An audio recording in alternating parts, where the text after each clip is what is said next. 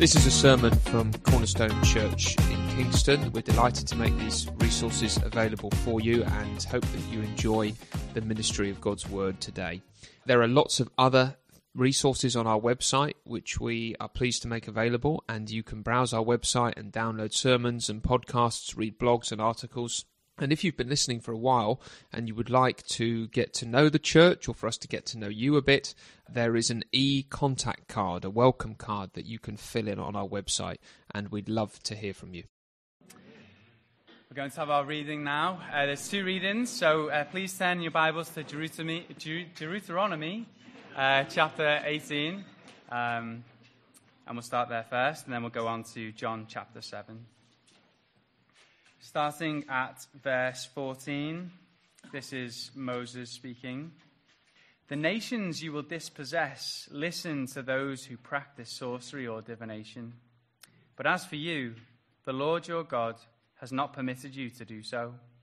The Lord your God will raise up for you a prophet like me from among you, from your fellow Israelites. You must listen to him. For this is what you asked of the Lord your God at Horeb, on the day of the assembly, when you said, let us not hear the voice of the Lord our God, nor see this great fire anymore, or we will die.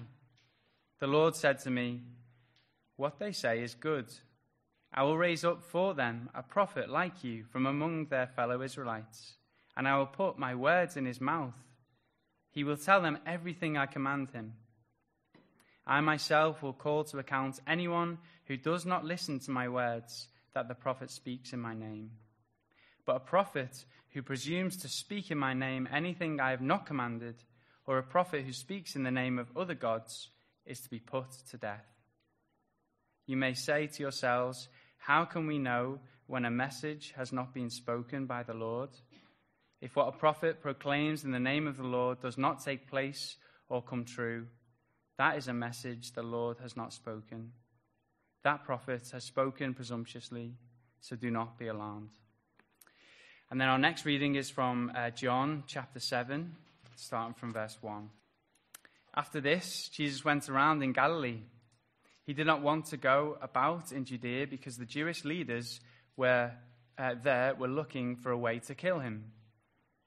But when the Jewish festival of tabernacles was near, Jesus' brothers said to him, leave Galilee and go to Judea, so that your disciples there may see the works you do. No one who wants to become a public figure acts in secret. Since you are doing these things, show yourself to the world. For even his own brothers did not believe in him. Therefore Jesus told them, my time is not yet here. For you, any time will do. The world cannot hate you, but it hates me because I testify that its works are evil. You go to the festival. I am not going up to this festival, because my time has not yet fully come. After he said this, he stayed in Galilee. However, after his brothers had left for the festival, he went also, not publicly, but in secret. Now at the festival, the Jewish leaders were watching for Jesus and asking, where is he? Among the crowds, there was widespread whispering about him. Some said, he is a good man. Others replied, no, he deceives the people. But no one would say anything publicly about him for fear of the leaders. Not until halfway through the festival did Jesus go up to the temple courts and begin to teach. The Jews there were amazed and asked, how did this man get such learning without having been taught? Jesus answered, my teaching is not my own. It comes from the one who sent me. Anyone who chooses to do the will of God will find out whether my teaching comes from God or whether I speak on my own. Whoever speaks on their own does so to gain personal glory, but he who seeks the glory of the one who sent him is a man of truth. There is nothing false about him. Has not Moses given you the law? Yet not one of you keeps the law. Why are you trying to kill me? You are demon-possessed, the crowd answered. Who is trying to kill you? Jesus said to them, I did one miracle, and you were all amazed. Yet, because Moses gave you circumcision, though actually it did not come from Moses, but from the patriarchs, you circumcise a boy on the Sabbath. Now, if a boy can be circumcised on the Sabbath, so that the law of Moses may not be broken, why are you angry with me for healing a man's whole body on the Sabbath? Stop judging by mere appearances, but instead judge correctly. Rory. Well, good evening from me. My name's Rory. I'm one of the elders here at the church, and I like that new name for Deuteronomy, Deuteronomy. It sounds like Jerusha. It's lovely. It reminded me of the love of my life. Hello, darling. No? Okay. Great. Well, it's been a couple of weeks since we've been in John, but it's great that we can come back into it now. But let's pray as we begin for God's help as we seek to understand this. Let's pray. Father, we thank you so much for your word. We thank you for this amazing book of John. We thank you that it shows us the Lord Jesus Christ. And we pray, Father, that as we listen to him now, that you will challenge us where we need challenging, but you will show us just how glorious our Savior, our Forgiver, our Redeemer is in the Lord Jesus Christ. We pray, Father, that you will lift our eyes away from our circumstances and that you will put them on the glorious Savior, Jesus. And we pray in his name. Amen. Well, I'm sure you would agree with me that we live in a world and we live in a culture that has lots and lots of different opinions, has all sorts of speculations, always has something to say on a certain issue. A whole host of issues. I just think if you reflect on the past few years in this country, you will have realized that lots of people had lots of things to say on certain issues like Brexit. You know, let's not get back into that too much, though, otherwise there might be a riot. COVID, how should we deal with COVID? What is COVID like? Should we wear masks? Probably got a lot of things to say about the war. Maybe have things to say about what the government is doing. Are they right? Are they wrong? What's actually happened? And I think you might also agree that there seems to be a whole lot of experts. Everyone seems to be an expert. I mean, you go onto on a photo online, on social media, on a video, and you read the comments below, and everyone seems to know everything. You think that the majority of them, if it's a video about science, are science majors.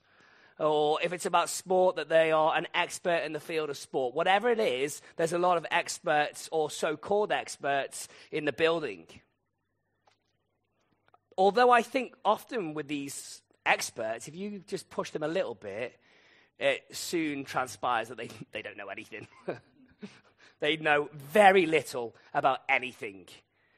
They might have vague ideas, but really, there's not much understanding at all. I think you especially see this with young people.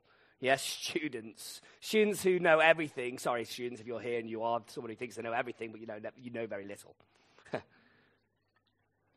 And I think the questions that we could ask is, how, therefore, do we understand then? How do we understand what the truth is? How do we come to a place where we can actually believe truth? What do we need to do to test and to examine and to find the evidence to come with the right answer? And I actually think that this is the same with the subject of the Lord Jesus Christ. See, I'm sure that in this room, many of us have heard various speculations, various opinions, various ideas about who Jesus is. And I can probably, with confidence say that they are all very much wide of the mark. You think about what people say. Oh, he was just a prophet, maybe. Or he was a good man and he did some good stuff. Or maybe they say he was a liar. I remember being in a lesson when I worked in Chesington, and someone was like, Jesus is a creep. I was like, oh, flipping heck. What's that about? But actually, if you go at them and you pick at what they're trying to say, it often transpires that they have got a clue. I remember I was teaching one class, and I said, put your hand up if you think that Jesus didn't exist. And a whole load of them put their hands up. I think the majority of the class put their hands up. And I said, really? And then I said, okay, put your hands up now if you believed that Jesus did exist. And because I'd put that little reason of doubt in their mind, suddenly they all believed that Jesus did exist. And so I said, really? They hadn't come to examine. They hadn't found out if Jesus was real. It was just a speculation. It was an examination from the outside of maybe what other people have said, or let's just follow the crowd. And that's kind of what we see in this whole chapter that we've looked at today in 7.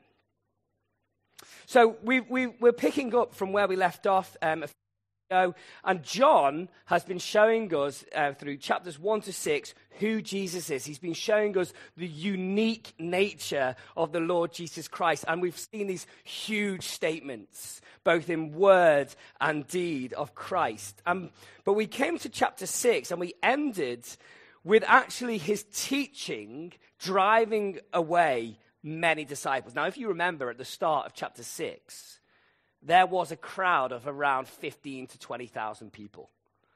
By the end of the chapter, he's looking at 12. What a successful ministry. He's lost. I can't do the maths. I should be able to do the maths. I can't. And so we come to chapter 1. To this, and after just a short way of John saying a little bit of a period of time on, Jesus is walking around in Galilee, and he's probably teaching his disciples at this stage. Anything, it is not where you're going to see lots and lots of different types of people and very popular. It's a very much a sort of despised area. And you can just know that by if you flick over in chapter 7, people are like, there's nothing good coming out of Galilee. No prophet could come out of Galilee. If you remember, one of his disciples, Nathanael, was like, because Nazareth is in Galilee, he was like, can anything good come out of Nazareth? So Galilee is not the most desirable of destinations. But you'll also see with me in verse 1 that he's not able to go to Judea. Why? Because there's these people trying to kill him.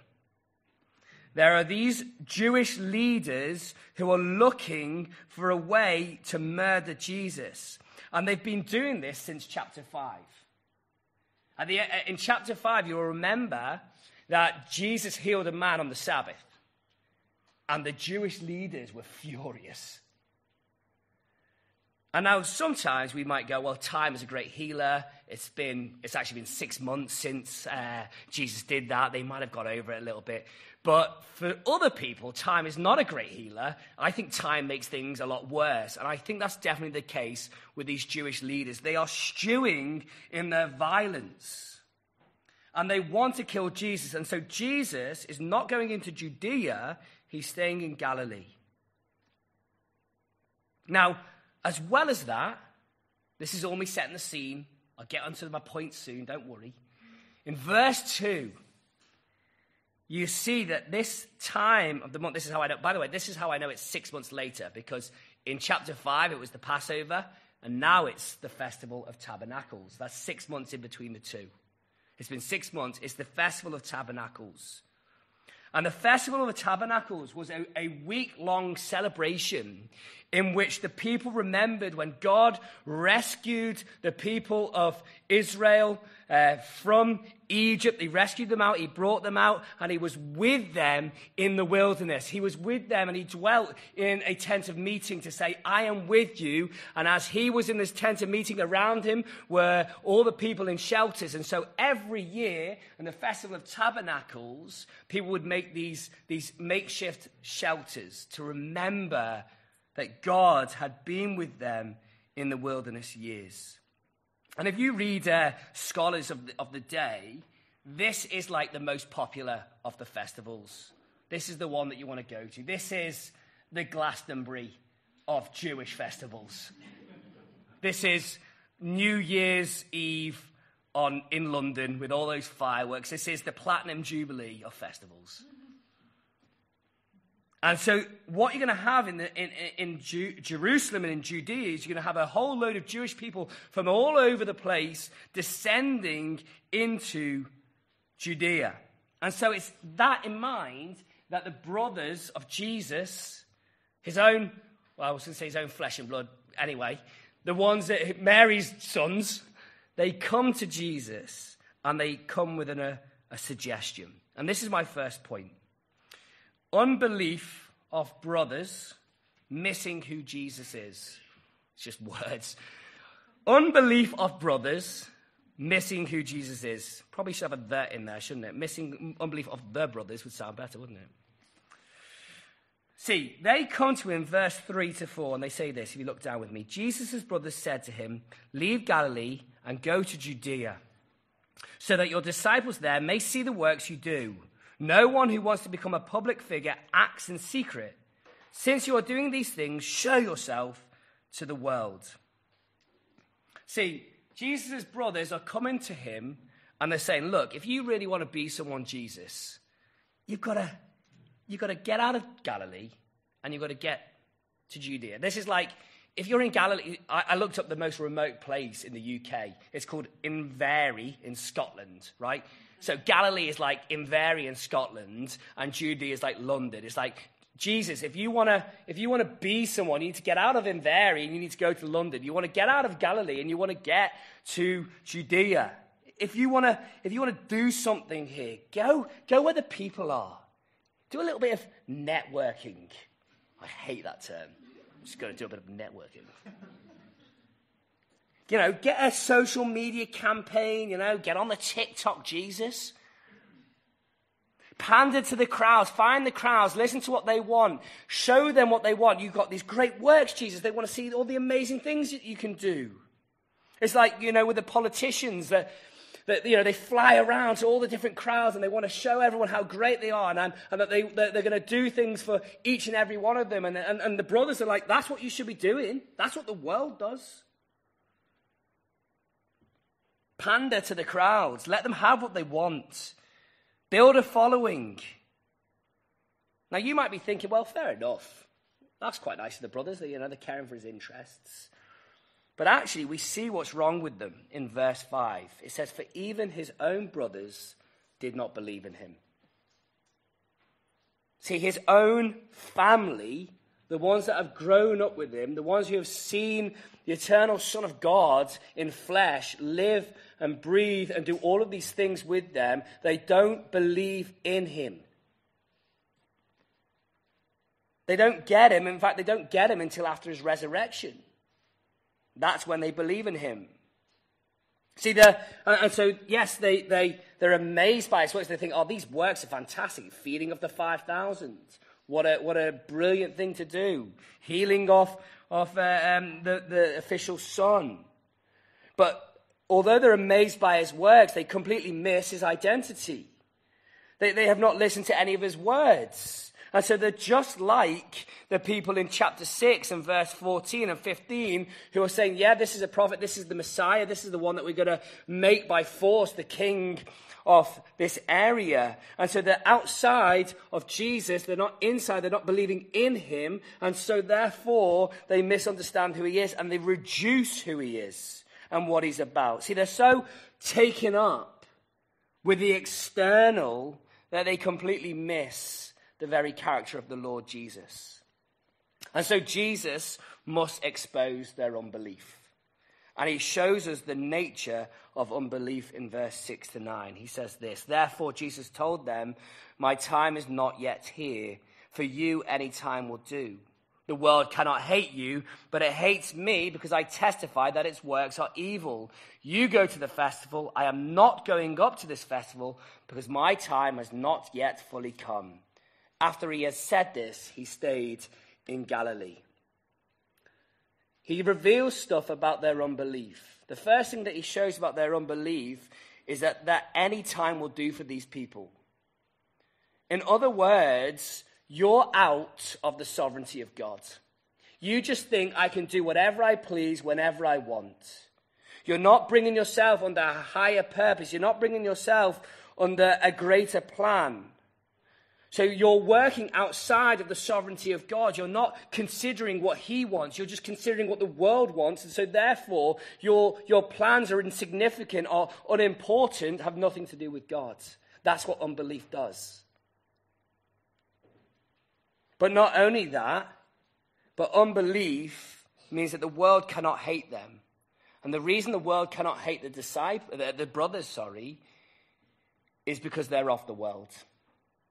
They're just of the world. They're exactly the same. There is no difference between the world and Jesus' brothers. And you can see that by their plan. Their plan for Jesus is totally worldly.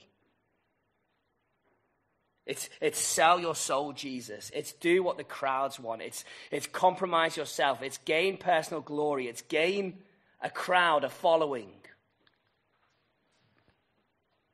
And that is the fruit of unbelief.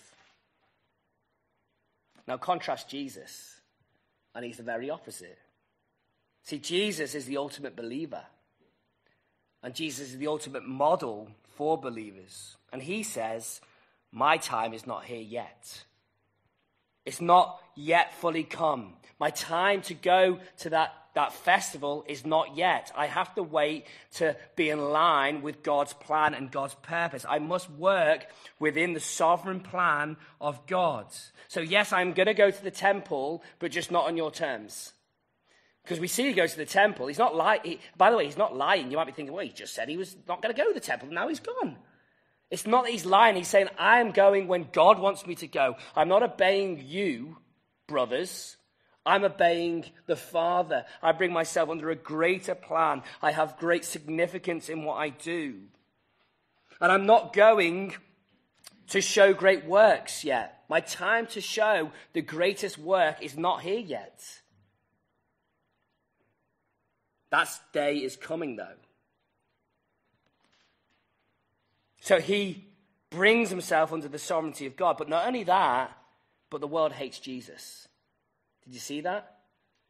The world hates Jesus. Why? Because he's not of the world. And because he's not of the world, and because of his words and his deeds, he exposes evil works. So it should come no surprise to us that we hear of people in Maldives suffering for their faith. They hated Jesus. They're going to hate the believers. They hated Jesus because he was so pure and innocent, and he showed up people's evil intentions, and he showed up their unbelief. So they're going to hate his believers. So that's what Jesus is about. And so if that's what Jesus is about, that's what his believers should be about. The believers of the Lord Jesus Christ should be people that entrust themselves to the sovereign plan of God. So when you're trying to make a decision, who are you talking to? Are you seeking God's face in your plans, or are you seeking your own? Are you hated by the world? We talked about it already today, but 1 Peter has just revealed so much to us, isn't it? That if we are going to live for Jesus, then we should expect hatred towards us. But do we get that? And if not, why not? See the contrast between the believer and the unbeliever. And the question I suppose we can ask each other is, which one is more like you? Which one marks you out? Are you a friend of the world, or are you hated by the world? It's interesting. Jesus' brother James, in his book after Hebrews, says, anyone who is a friend of the world is at enmity with God. I wonder, as he wrote those words, was he thinking about what Jesus said to him in chapter 7? So he exposes their unbelief, and then he sends them off in verse 9. But that's the first point, unbelief of the brothers. But secondly, we see unbelief at the temple, refusal to listen to Jesus' teaching. Unbelief at the temple, refusal to listen to Jesus' teaching. So we come to verse 10, and apparently the time now comes for him actually to go down to the festival. And what you'll notice as well as you read that is he doesn't do as his brother asked him to. Do you remember his brother says, don't be in secret, do it publicly. But how does Jesus go down to the festival? Well, in verse 10, you'll see he went also not publicly, but in secret. He's not doing it like his brother says. He's not of the world. And he goes kind of undercover, and I have this kind of vision of Jesus sort of like undercover. I don't know what that means, like a CID agent. And he's listening, or mass observation, who used to listen into conversations during the Second World War to see what was going on. And Jesus is sort of a fly on the wall. And he's listening into these conversations, and he's seeing what's going on in this temple regarding himself. And you'll notice that in verse 11, he's got these Jewish leaders again. And you can even see their murderous intent as they look out for him and they say, "Where is he? Where is he? We want to get him. We want to get rid of him." But not only does he have these people looking out for him to kill him because they don't believe in him, but he's also got these other people in verse 12. You see that some are saying he's a good man. But then there's others go, no, he's not a good man. He's a man who deceives people. He's a charlatan. He's actually false. So there's all these different opinions about Jesus going around. It's like what we talked about at the start. There's the opinions, there's the ideas, there's the speculations. He's good. He's a deceiver. Where is he so we can kill him? And they're all based on the external. And because they're all based on the external, they're all wrong. And you can see what people's motivation are in these conversations, because they might have a little inkling, but in verse 13, they don't want to speak out too loudly. Because their real fear isn't in what God thinks, it's about what the Jewish leaders think. Don't speak too loudly, whisper. Whisper, is he good? Is he a deceiver? Don't let the Jewish leaders hear us. The gatekeepers of the modern day culture of the day, they'll cancel us. They'll get rid of us. And so Jesus, in verse 14 to 15, I think has heard enough. He's seen enough. And his time has come to get up and begin to teach. See, he's not going public with his works here, is he? He's going public with his words. Not doing as his brother says, not doing what the world says. He's obeying the Father. And as he speaks, there is a certain cause of this. In fact, in verse 15, the Jews are what? They are amazed. Why are they so amazed? Because they say this question: how did this man get such learning without having been taught? How is this man so clever? How does he know so much? In other words, he's clearly had no teaching from a rabbi. That's how most people would have got a really good learning, as if they were brought under a rabbi, and so therefore they would know lots of things. But this is just an ordinary carpenter bloke. How does he know? How is he able to teach the way he's able to teach? This is like someone coming in and being top of the field straight away, but having no input from anyone ever. Like someone had been a fantastic orator, but have never gone to one of the top Oxbridge universities. Being a top scientist, but never having learned science in a formal setting. It's what's going on here? How can this man know so much? But actually, I think still, even in this, there is unbelief. And so he begins to answer the question in verse 16. What does he say? He says, "My teaching is not my own. It comes from the one who sent me." So you want to know where I got this teaching from? You want to know where I got this teaching from? Got it from the Father. Easy. I'm not like the rabbis, says Jesus. I'm not like them who the way the rabbis worked in these days is they would have messages passed down and passed down and passed down. And so you would say, well, this person said that. It's like those gossip stories, actually. This person said that, and that person said that, and that person said that, and that person said that. There's a long list of human tradition, but we're basing it on human voices. But Jesus says, no.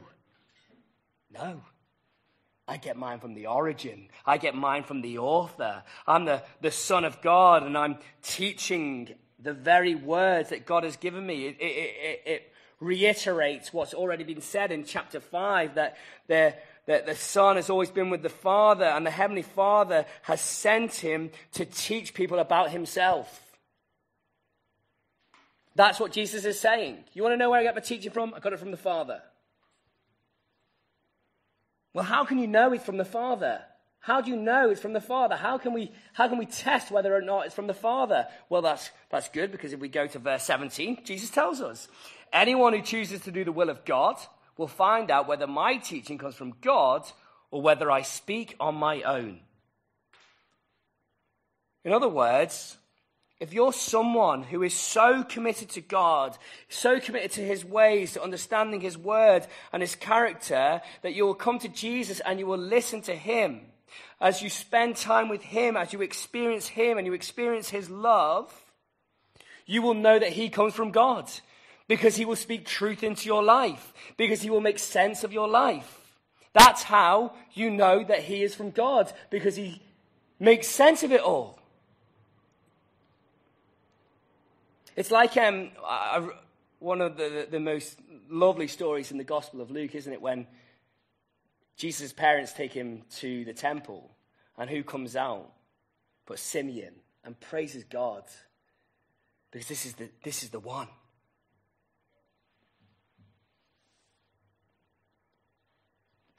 See, if you're spending time with Jesus, you will see that he is the one from God. He's not someone who's come off his own accord with his own teaching. You will see that his teaching matches up with that of God the Father.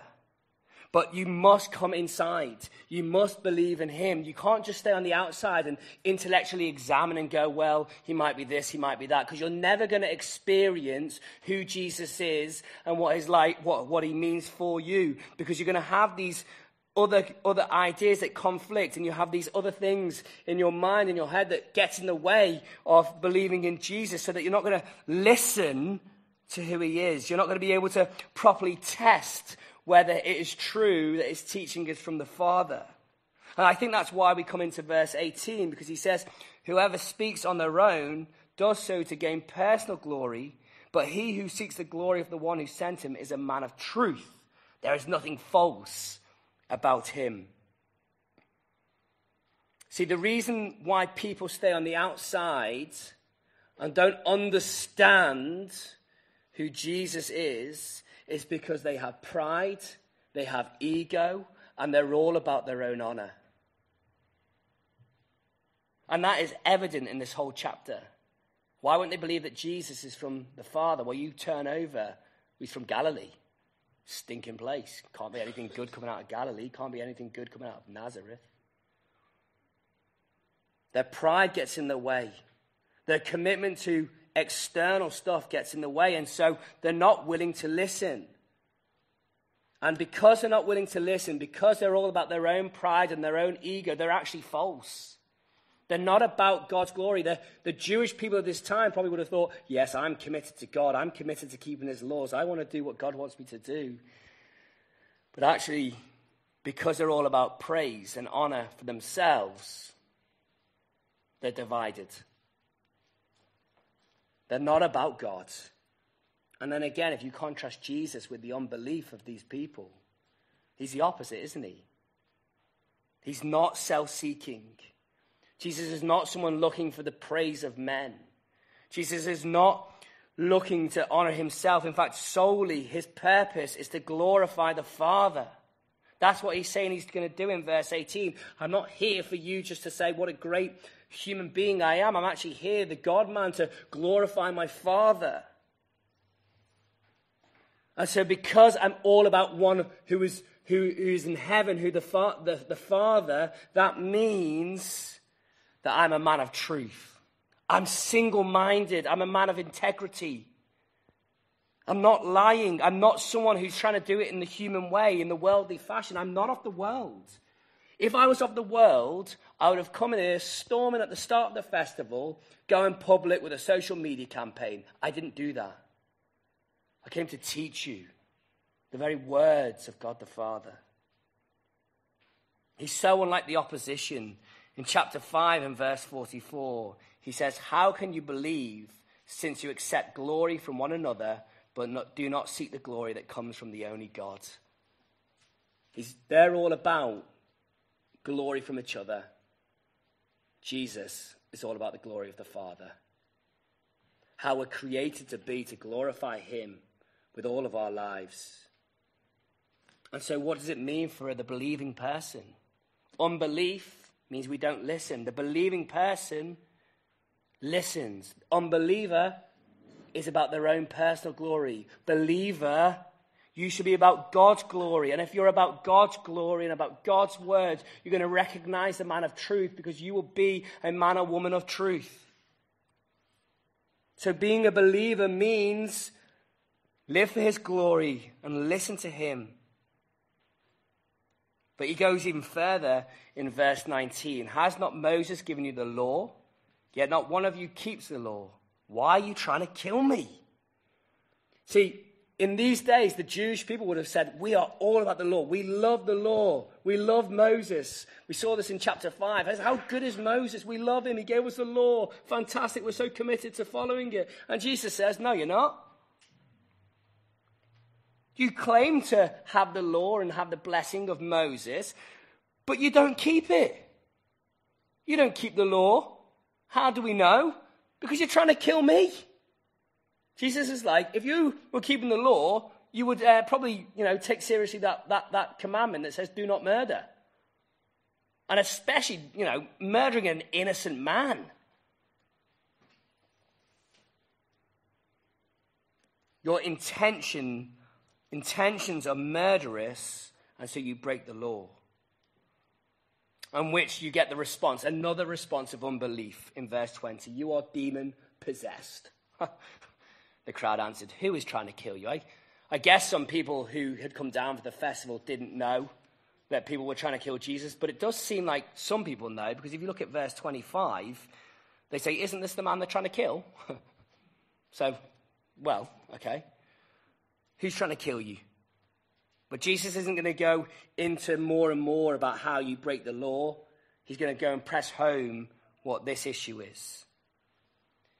And so he says, look, the miracle I did in chapter 5, the healing of that man on the Sabbath, you are amazed for the wrong reason. They were amazed for the wrong reason. The reason they were amazed was not because Jesus had just healed a man physically, his whole body. He was now able to walk.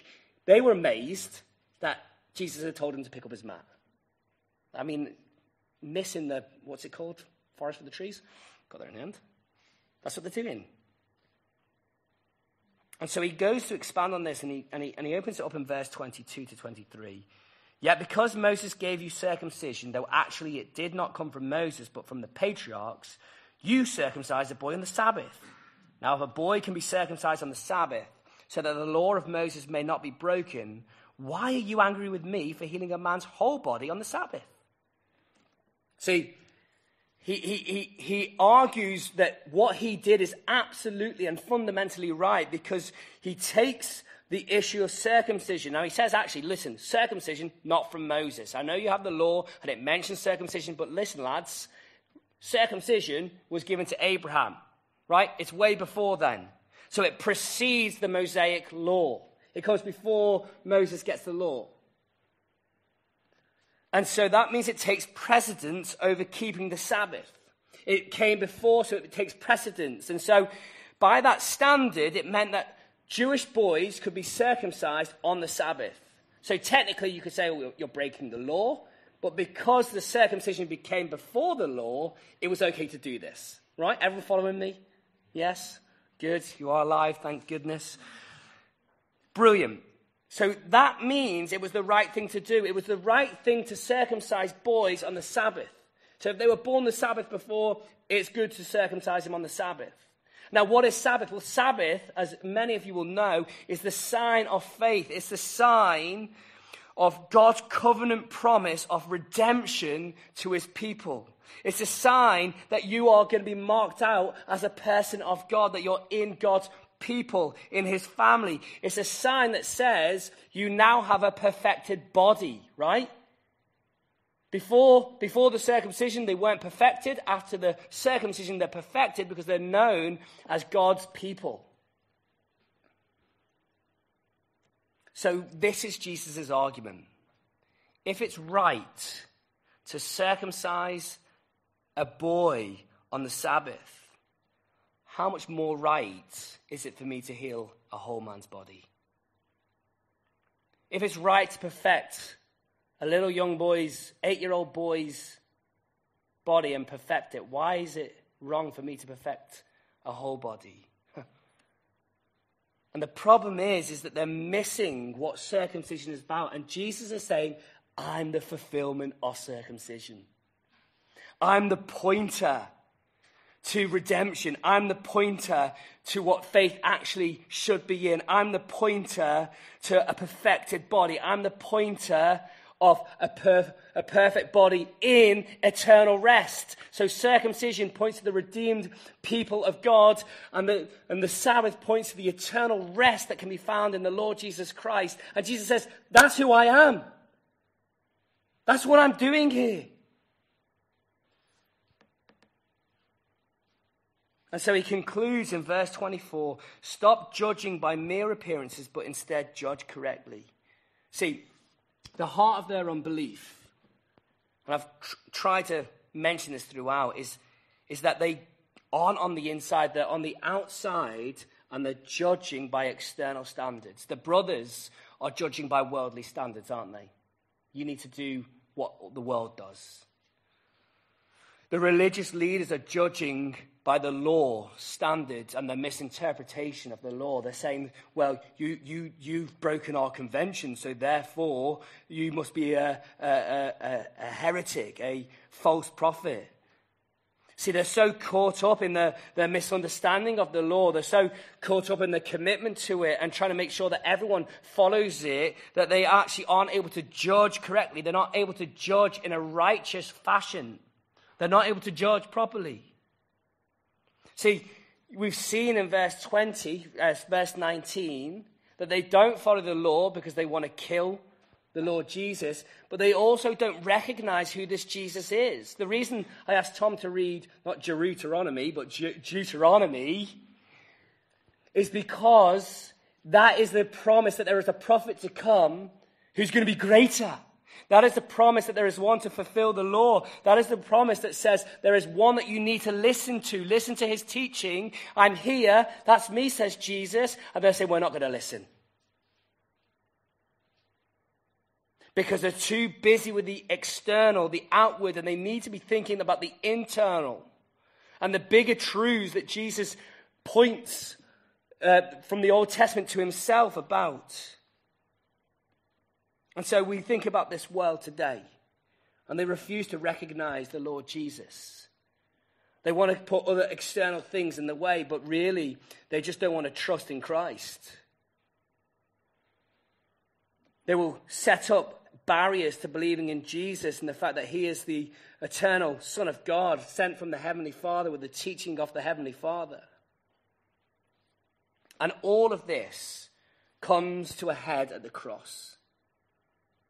See, Jesus' time comes about on the cross. Jesus' hour that he's talked about in John comes about at the cross.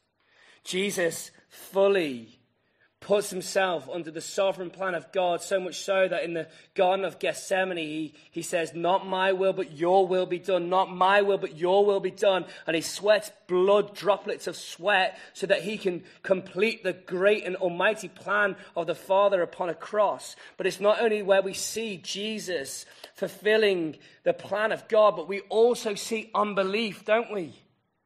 Is there any better place to see unbelief in the heart of these people than on the cross? No longer are there whispers, there are shouts of crucify him. That is the evil intentions of unbelievers. No longer is there just a slight murmurings about him, that there is full-blown hatred as people mock and sneer at the Lord Jesus on the cross. There is no goodness here as they slay, as they sling on a cross the innocent, pure Lamb of God that we've read about in chapter 1. There is unbelief. And we're all implicated in this. For it is our sin, mine and yours, that he is sent to that cross for. It's my unbelief. It's my rejection of the Father. It's my rejection of the Son that he hangs on a cross for. And that is the greatest work that he does. He's not doing his works in this passage, but he is going to do the greatest of works. Why is it the greatest of works? Because in that moment as he hangs on the cross and he declares that it's finished and he raises from the dead, he is bringing healing. He is bringing salvation. He is bringing redemption. He's bringing us into a family, and not just a family, but a family of believers. A family of believers who follow in his footsteps, who will go into this world and should live as he models in this passage. So, where are you in all of this? Maybe you're not a Christian here tonight. Maybe you're not a Christian. Maybe you've never listened to the Lord Jesus. Maybe you've always viewed Jesus from the outside and said, oh, is he right? Is he this? Is he that? Let's speculate a little bit more about him. Let's bounce off ideas of who Jesus might be, and is he the greatest, or is, someone else better than him? Well, can I urge you, look, come inside, examine Christ, look at him, experience his love, experience his character, test his words, see that his words are the very words of God, and know that the reason that he's come is to bring healing to you today. Will you do that? Will you come and know Jesus, the Son of God, the heavenly one who was with the Father in all times and now tells us about the Father? Will you come? And Christian, are you believing? Are you believing? See, belief doesn't just stop with once. Faith is persevering. Faith that saves is persevering faith. And so maybe we need to ask ourselves the questions. Are we bringing ourselves under the sovereign plan of God? Are we hated by the world because we put on the Lord Jesus Christ? Are we seeking his glory or someone else's glory, our own glory? Are we listening to the very teaching of the Lord Jesus Christ? And by listening to him, are we living as believers in this world?